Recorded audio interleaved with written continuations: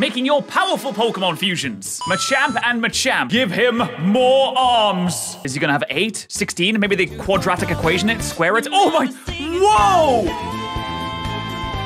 That is a mythological hero. Hercules looks at his own biceps and cries because he isn't as strong as this guy. He has the heads of Hydra as well. It's amazing. 9 out of 10 to the Titan. Charizard and Aegislash because people absolutely love both of these mons. This can only be good. Ooh, okay. It's not as bombastic as I expected it, but it's pretty nice. It's got a flaming sword, and you don't even need someone to swing it because it can fly, so it can impale itself on its enemies by itself. That's an 8 out of 10. But what if we reverse the fusion? Oh, nice. This looks like one of the 1996 Yu-Gi-Oh card arts. It has a charm to it though. 8 out of 10. Machamp and Regigigas. Oh, Regichamp looks pretty good. Wait, did his eyes turn into arms? Let me take a closer look at this. Yep, his eyeballs have biceps. 9 out of 10. Subscribe if you want to see me do more of